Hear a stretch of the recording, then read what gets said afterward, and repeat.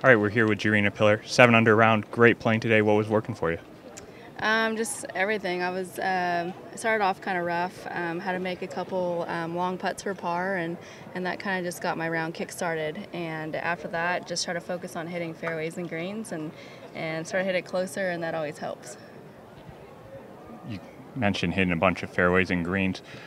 This course really requires that for a good round. Can you kind of talk about how you put it all together today?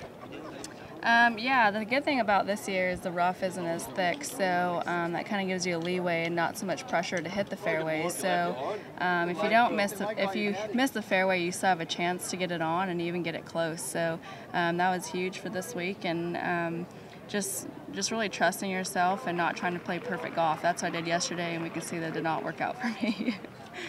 And then finally, you've mentioned multiple times your great round today. How do you take that momentum and carry it into the weekend, make a run at this thing? Yeah, I mean, it's anyone's game. Anything can happen. It's a great course. It's in awesome shape, and you get the birdies rolling, and you can go low out here. And I'm just happy to be here playing for the weekend. I wasn't looking like that yesterday, and just want to stay patient, especially, and not put so much pressure on my tee shots. All right, Gerina, thanks for your time. Best of luck this weekend. Thank you.